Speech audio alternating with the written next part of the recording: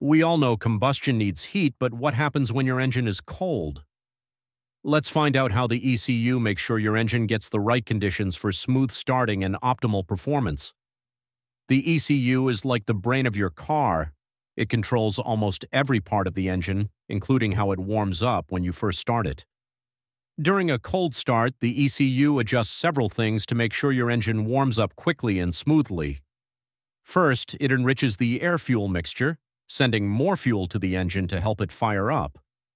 It also controls the idle speed, increasing it slightly to keep the engine from stalling while it's still cold. These adjustments are crucial because when the engine is cold, fuel is harder to burn. As the engine starts to warm up, the ECU continuously monitors various parameters using sensors such as the coolant temperature sensor to track the engine's temperature, the intake air temperature sensor to assess the air entering the engine, and the oxygen sensor to monitor the oxygen content in the exhaust gases. These sensors provide real-time data to the ECU, allowing it to adjust the air-fuel mixture and other engine parameters to ensure optimal performance as the engine heats up.